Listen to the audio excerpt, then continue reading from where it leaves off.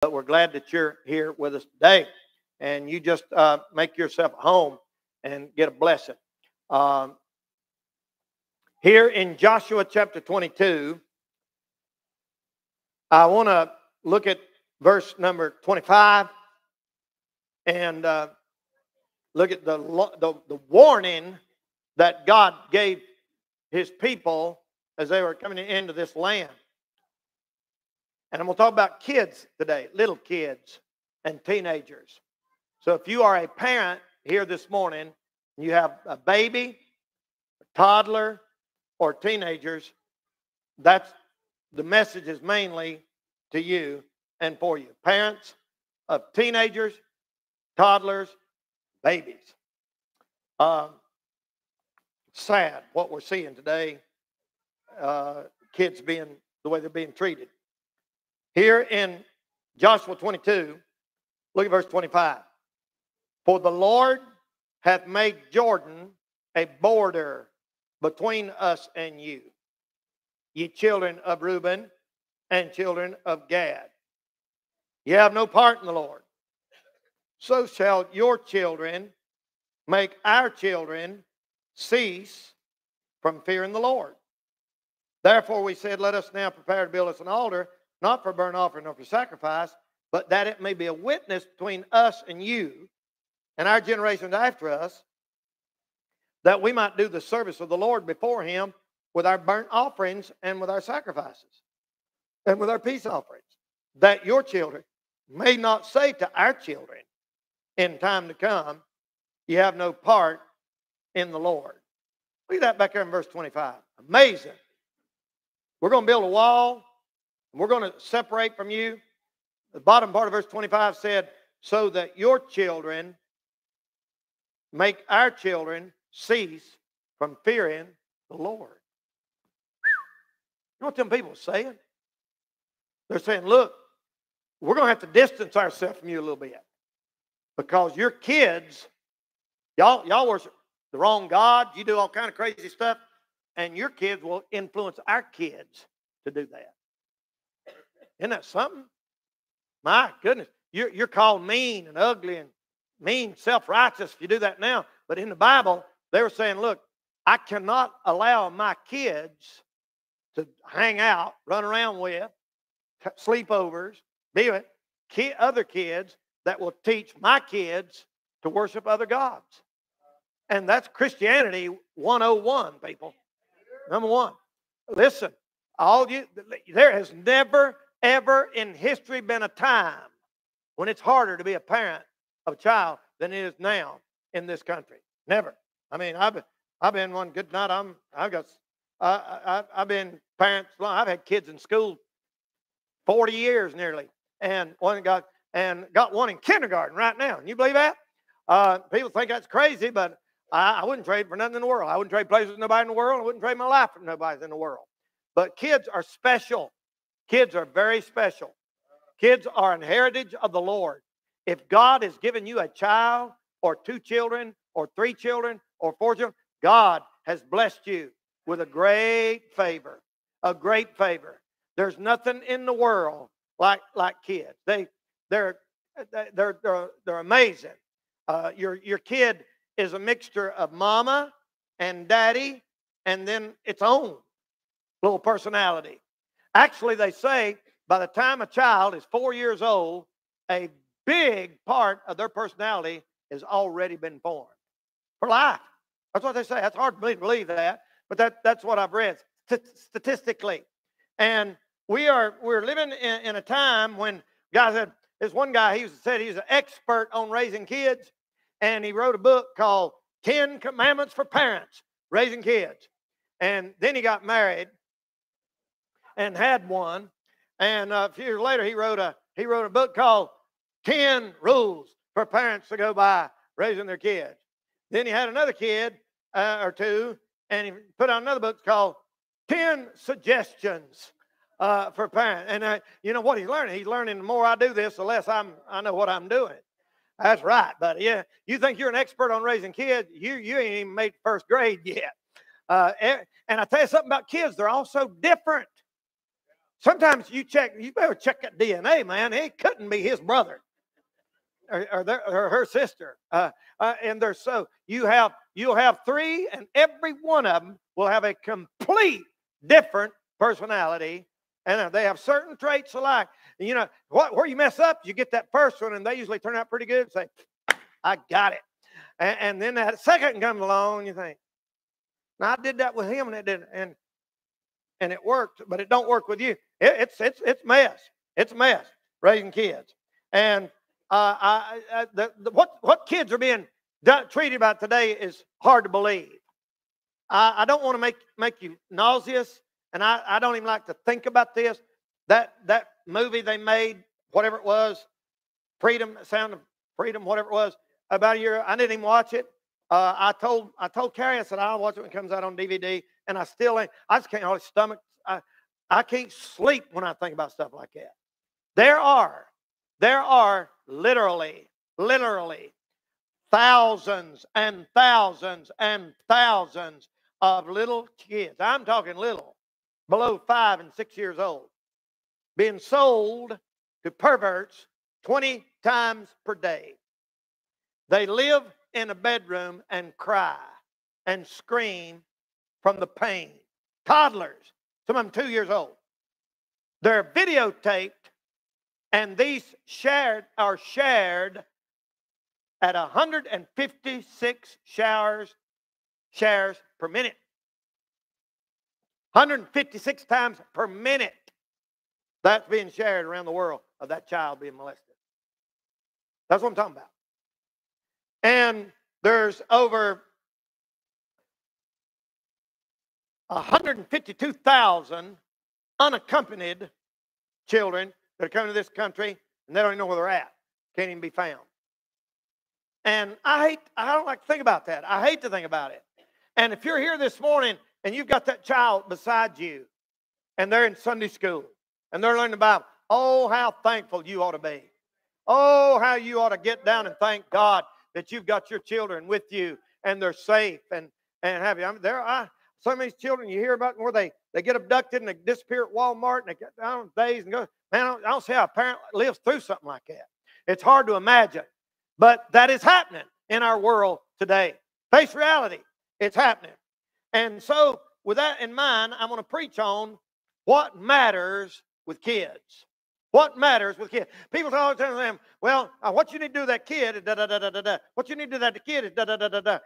This, looks, be pretty, be successful, be talented, look good, get an education, play sports. And the world just bombarding you day and night of what they feel like is important. I'm going to tell you this morning what really matters with kids. What really matters with kids. I love kids. You know, I love kids. I'm very comfortable in a crowd full of kids, teenagers. I fit in there more than I do in a room full of preachers. I've always have been like that, and I thank the Lord for it. We get emails or letters or something all the time saying, thank God for what your church does with kids. Thank God for what your church does with kids. Thank God for your church running buses and running those risks and paying all this money.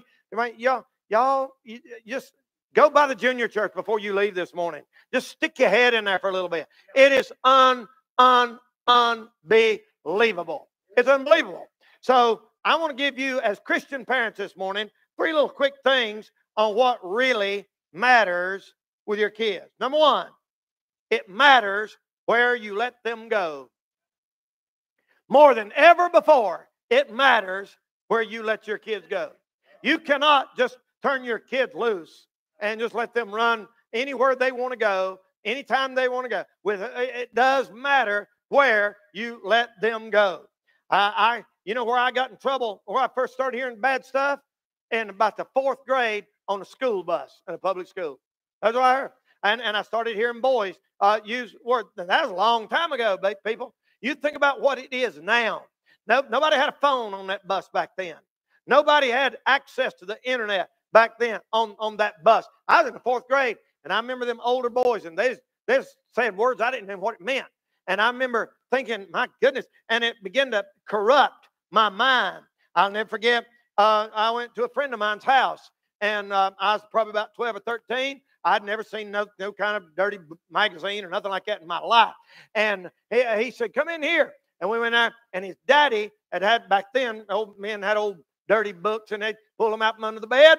First time I'd ever seen anything like that in my life. It scarred my mind, and it put pollution in my mind. And you know, the first time you see something that's filthy like that, the first time you see something perverted like that stuff sticks in you. And you say, well, Brother Danny, did your mother do? My mom done the best she could. She didn't have no choice. We didn't have Christian schools. We didn't have home school. Wasn't no such thing that I knew of at that time. But I'm telling you, it matters where you let them kids go. It matters. It matters. And it don't take but a minute for them to be around something. I remember boys that lived down the road, down Hoppy Tom. And, of course, we'd want to ride our bicycle. We'd ride the bicycle down there. Them boys were talking about every kind of filthy thing I could imagine. I couldn't believe it. And I heard it, always older boys. It's always a mistake to let your son, when he's little, go somewhere with a bunch of older boys. It's always a mistake to let your girl go somewhere with a bunch of older girls. I mean, that are not Christian girls in a Christian environment. It does make a difference where they go. It does make a difference. I know they'll beg, Mama, I want to go here. Everybody in my class is going to the party, and I'll be the only one. They'll put a guilt trip on you. They'll make you feel, oh, you're so mean. How come? Why are you mean to me like this? But Mama, Daddy, you've got to set your foot down and say, listen, you are not going. You are not going. They might get mad. God didn't call you to be their best friend. God called you to be their mama and their daddy. And listen, you say, well, Brother Danny, they're 14, they're 15, they're 16. Well, you say, you are eating my food. You are sleeping in my house. I'm putting food in your belly. We're paying the bills here. You are not going to go there. You got to sometimes. I don't mean be mean. I don't mean be overbearing. Y'all know me. Good night. I'm the most level-headed person you ever met in your life, really. I am. I ain't much, but I am very level-headed. And I'm telling you, it makes a difference where you let them go. It makes a difference. Makes a difference. You say they'll use psychology on you. Everybody else is. That's not true. Some are. They'll say everybody to make you feel guilty, to manipulate you and let them do what they want to. And you got to look. I know people that keep their dog locked up and won't let their dog get out in the neighborhood because it might get mixed in with some old mutt down the road somewhere, and let their daughter run hog wild anywhere she wants to go, anytime she wants to. Something wrong with that. There's something wrong with that. You better it matters where you let them go. Number two, it matters who they go with. It matters who they go with. It matters who they go with. Lord, I remember hearing them boys cuss. I remember seeing, like I said a minute ago, it matters where they go to a sleepover. When my girls was little, they want to have a bunch of friends over. Fine. We'll have a bunch of friends over. They'll be in our home. We'll control what they watch on TV. We'll control the atmosphere, what they do, where they go. We'll control that. And you cannot just say, well, Mom, I'm going to a sleepover Friday night. Well, where is it? Well, it's with some girls at school. You can't do that no more. Not these days. You don't know what kind of pervert the stepdad in that home is where they're going. I know this makes you uncomfortable. I'm not trying to point nobody out or make nobody feel bad, but listen, you've got to be careful who you let them go with nowadays. It's true. It's true. I'm not overreactionary. I'm not, oh my goodness, he's just always negative. No, people, no. This is reality. It ain't like it used to be when everybody knowed each other and we all went to the same school and we all had the same values. It's not like that no more. I remember one night I went to the movies. We went to the movies every Friday night Saturday night when I was about 13 or 14. There wasn't nothing else to do, marrying, and we'd hitchhike home. And I can't believe Mom allowed that. She didn't like it, but she shouldn't. They shouldn't have let me do that. Just like you shouldn't let your kids watch movies that's got stuff in it that ain't right. You shouldn't let your kids watch movies where people are getting naked and cussing and drinking and pushing alcohol and that lifestyle. You can't do it. You say, well, Brother Danny, I know it's there. You just can't do it. It does matter where they go and who they go with. And I remember I was at the movies one night, these guys come by, and they said, hey, Danny, where you going? I said, trying to get a ride home. Y'all think? They was all about drunk. And me and my buddy got in the back seat of that car. They took off from Marion, headed to Nebo, and that one straightest road in town, there for about almost a mile, coming down Highway 70, and that thing went up. They was up there laughing, cutting up that speed armor going 80, 90, 100, 110. And I was sitting in the back seat, and I thought, this ain't good. And I was about 14. And I remember thinking, this ain't good. This ain't good. We went over that hill. We went over that little, you go them little humps like that. You almost go airborne in them old cars. They let me out at home that night. That night they went, ran up there in the mountain above Marion, wrecked. Like to kill one of them. Some stayed in the hospital for weeks. Just a few hours later. And it was not for my mom praying in the grace of God, I'd have been in that car. Makes a difference. It matters. Well, you can't just lock them up in a box. There you go. There you go, talking crazy. Has anybody heard me come up here and say lock them up in a box? Okay, shut up with that stupid reasoning. I don't believe you should lock them up. I did not say lock them up. I said it matters where they go, and it matters who they go with. Don't be afraid to set your foot down once in a while. If I do, I'm afraid they'll rebel and I'll lose them. You done lost them. You done lost them. You done lost them. Listen, it does matter. It matters. You know, I get so frustrated with people saying, well, it's a different time, Brother Danny, and we don't, how are you going to discipline a kid nowadays? What do you do to discipline a kid nowadays? Take something away from them, make them not give them candy, don't let them watch TV, make them go to the room. Blah. That's not what the Bible says.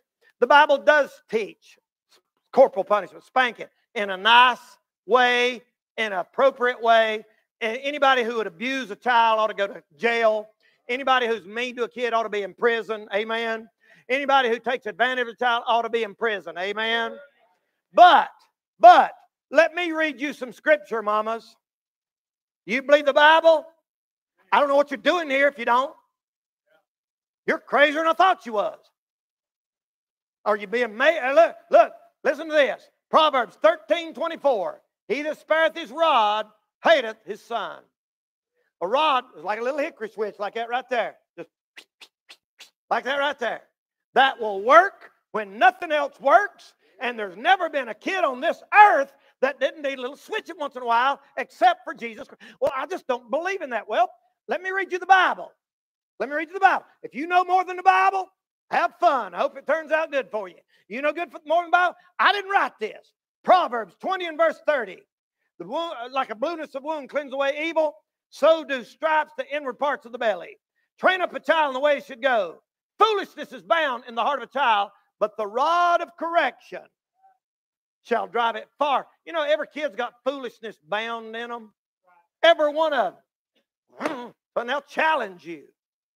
They'll challenge you to see how far they can push you. And if you say, now, darling, now, darling, now, darling, now, darling, okay. That's why she's going to treat her husband one day. And that's why she's going to try to treat the cops one of these days. And it ain't going to work. Somebody, sometime, somewhere has got their foot down and say, no. No. I tell Kelly, I say, you tell the kids yes every time you can. If they ask for something, say yes if you can. But it is not wrong to tell a child no. It's not wrong to tell a child no. It's funny to me. It's amazing to me how that they got to get up every morning. They got to get up every morning and get ready and brush their teeth. You're not going out of this house till you brush your teeth. I think the Bible is surely as important as brushing your teeth. Oh my goodness, I can't believe you said not brush your teeth. There you go again. Did anybody hear me say don't brush your teeth? I said the Bible is more important than brushing your teeth. Did you hear me? Don't bounce back the other way and say, well, Brother Danny said it didn't matter if they can say their ABCs as long as they go to church. I didn't say that. I said, you're not the right kind of parent if you'll make them learn their homework, stay up at 11 o'clock at night to get that test right, but won't let them run their Bible verse for Sunday school. That's what I said. Need me to say it again? You're not the right kind of parent if you think that homework more important than learning that book right there. That's what I said. Go back and listen to it over and over and over now so you can get it. Proverbs 23:13. Withhold not correction from the child. When thou shalt beat him with a rod, he shall not die. Thou shalt deliver his soul from hell. What the Bible said. Proverbs 29:15. Correct thy son, and he shall give thee rest. For you that have kids, pass this on to you. A little boy's first Bible is the greatest thrill he's known. There's a sweet, unique excitement in a Bible all of his own. And yet my heart is smitten, and thus the touching sight I see. Has his reverence for the Bible depended on me? As I see him with his Bible, I bow my head and pray. May he always love that Bible the way he does today. Then I hear a voice within me speaking solemn words and true. How he cherishes that Bible will depend a lot on you. I love my Bible better since I've seen the beaming joy this wonderful possession has brought to my little boy. May I seek to give mine daily a devotion he can see, for the love he bears his Bible will depend a lot on me. It matters. It matters. It matters who they go with.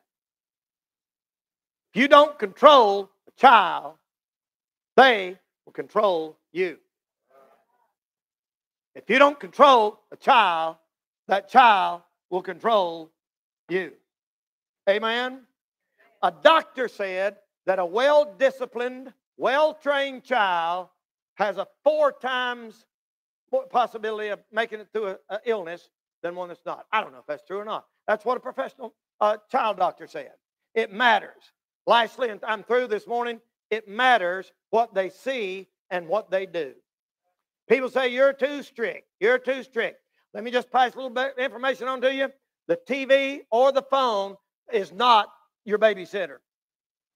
You can say, well, I want to sleep 3 or 4 hours here. Go in there and watch TV. Or Mommy don't want to get up. Mama's more concerned about her career than she is her child. And let me say this to you, all mamas. Look, y'all mamas, they ain't going to be little very long at all. Man, you turn around. They're 8, 9, 10. You turn around, they're in high school. They're going to be little just a very short time. You better slow down and you better take time. I got Frankie up the other morning. He's 6 years old. I said, Frankie, what did God do? Who's the first person he made? Adam and Eve. Frankie, did Adam and Eve have a good life? Yes. What did they do? They sinned. Frankie, what did you say? Oh, you're brainwashed them. Yeah, like y'all do with that math and that history book for hours. And we're brainwashing them because we teach them a Bible verse. That's the spirit of the devil making you think stuff like that. Amen. Amen, people.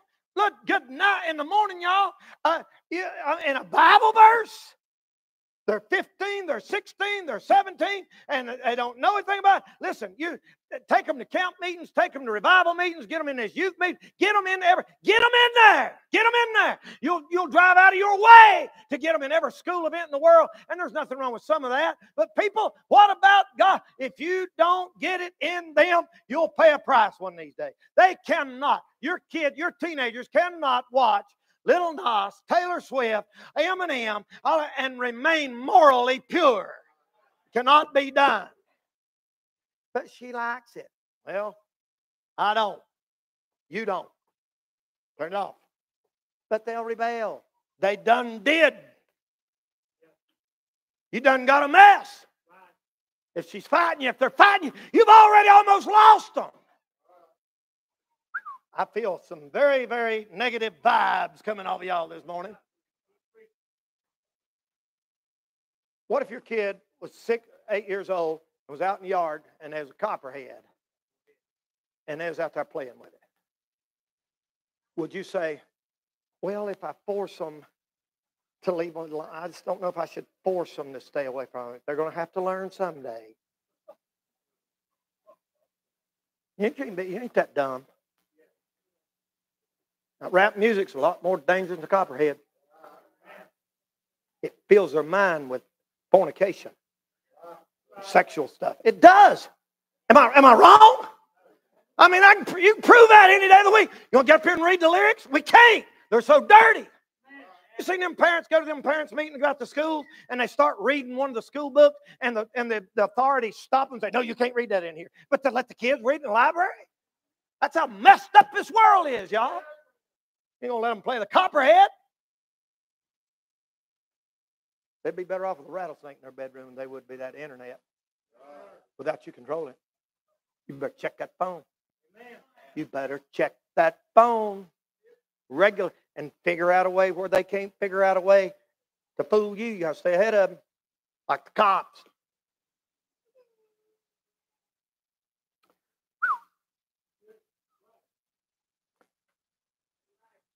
You fuss at them, take a shower. If they got a dentist appointment, oh, they're going to be there. They got a Sunday school appointment. Oh, it don't matter if they go or not. All you think about their body and not their soul. It does matter. It matters. It matters. After 35 years of age, your chances of being saved are 1 in 50,000. After 45 years of age, your chances of being saved, 1 in 300,000. After 75, 1 in 700,000 chances of being saved. Let the boys be boys. Let them get dirty. Let them get their fingers in the dirt. Let them get their mouth busted once in a while. Let the girls be little girls. You better listen to me. The world's trying to pervert every single one of them. And it will. It will. It will, I'm telling you. It'll pervert them.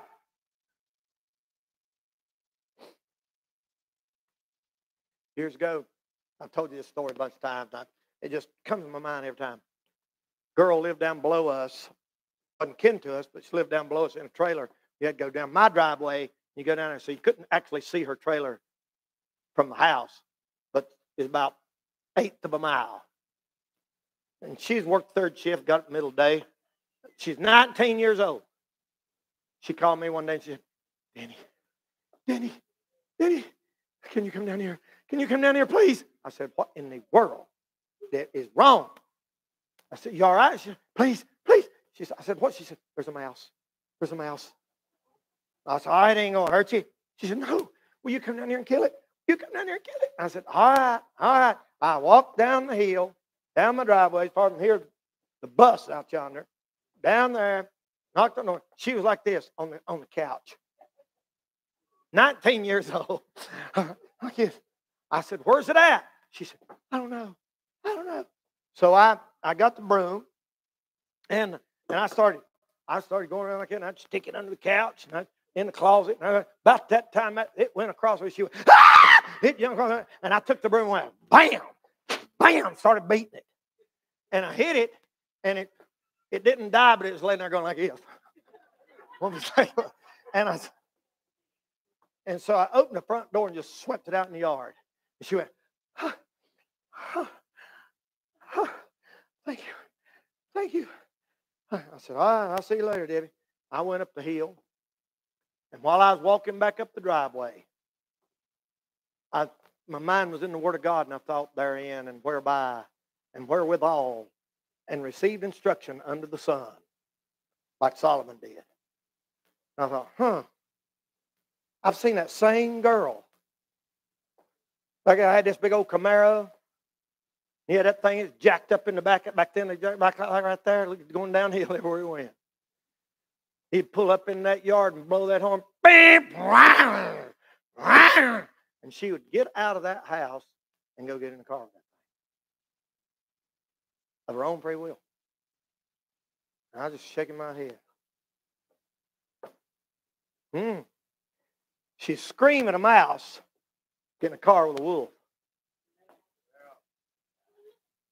Thank you, sir. One person in here got some sense. Look, y'all, you don't want kids around a rat. You better watch who you let them go out with, where they go, who they, quote, date. I'm telling you, we're living in time. It does matter. It does matter. You don't let them listen to songs that encourage premarital sex, drugs, or alcohol. Don't listen to it. Not going to listen to their music in their house or watch movies that encourage that kind of life. Is that somebody, please, when I get through, come up and say, Danny, that is wrong. I can show you in the Bible where you're supposed to let your kids listen to anything they want to. And somebody, I'll come next Sunday morning and preach off a sermon you ever heard on how wrong I've been. But you know it ain't wrong, and you know good and well what we got to do. You got to make some kind of boundaries somewhere, people, and say, look, we're trying to raise you up for God. And you say, well, what if they rebel? If they do, they do. I don't know what to tell you. But he said, we're not going to let your children teach our children to serve other gods. Not going to do it. Call me self-righteous, call me holier than that, call me whatever you want to. We're going to teach our kids to worship God of the Bible and the church and the right way. And if they lose a friend because of it, it wasn't a friend to start with. Let's stand and bow our heads for prayer. Never head bowed, never eye closed. Miss Destiny's come and play something softly this morning. While our heads are bowed and eyes are closed today. While our heads are bowed and eyes are closed this morning. Every parent in this room today, if you can and will, you want to get out of your seat, meet me here in this altar this morning. We need all the help we can get, y'all. I need it. I ain't no perfect parent. God knows I need all the help I can get. Let's get in this altar this morning and say, Lord, for my kids, for my grandkids, for my boys, for my kids, Lord, God, help me. Lord, help me. Lord, help me. Lord, maybe we've already failed and we've made mistakes and we're going to start all over this morning. And Lord, we're going to do better and we're going to do the right thing. Amen. Amen. We're going to do the right thing. We're going to do the right thing. Maybe you're here this morning as a parent. You say, preacher, the only way I can be the right kind of parent is to be a biblical parent, what the Bible says. I'm going to raise my kids according to what the Bible says. I can't improve on that. I can't. There's no book, there's no course, there's no class, there's no seminar you can go to that's going to improve on what the Bible says about raising kids. God, help us this morning.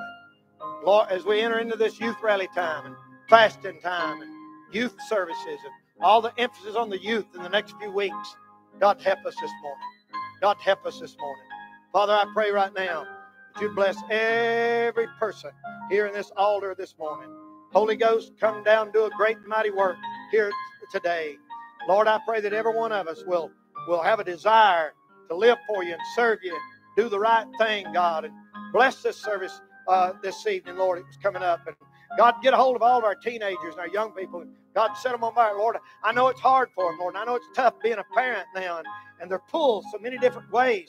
God, I know that, God. And I pray for grace and mercy. And God, give us wisdom to know where to draw the line and know when to say no, and God, to know what to do. God, help us, Lord. We need help, all of us, God.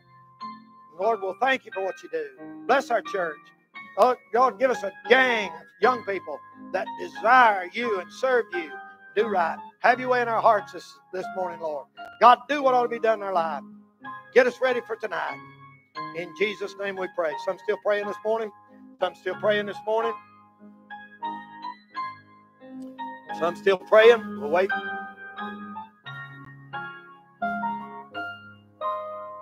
I know what it's like being a parent. I ain't been a perfect parent. By no means. You can ask my girls. I'm not been a perfect parent. I want to be. I tried.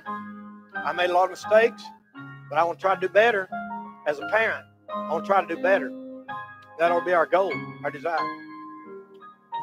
All right. Amen. Amen. All right. Heart's clear.